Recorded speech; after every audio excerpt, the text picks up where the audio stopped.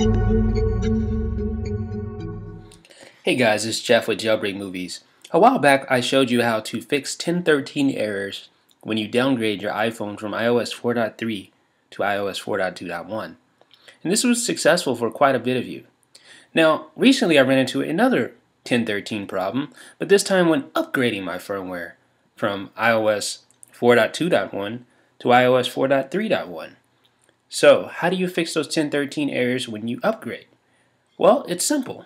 All you need to do is open up a terminal window, open up Spotlight, terminal, okay? You want to make sure that iTunes is completely closed when you do this. This is important. Make sure iTunes is closed completely prior to doing this. Now once you're in your terminal window, you want to type the following: sudo space nano space /etc/hosts and then enter.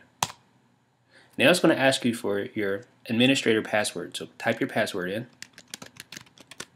Now if you scroll all the way to the bottom of this terminal window using your down arrow on your keyboard, you'll notice an entry for gs.apple.com, and it'll have an IP address to the left of that. You want to delete that line completely.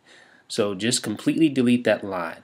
You can also comment it out as well by just putting a pound sign in front of it. As you'll notice, I have the one below commented out for the local host. So you can either do that. I recommend just completely deleting the entry for Apple right here. So I'll just show you how to do that. Just completely delete it.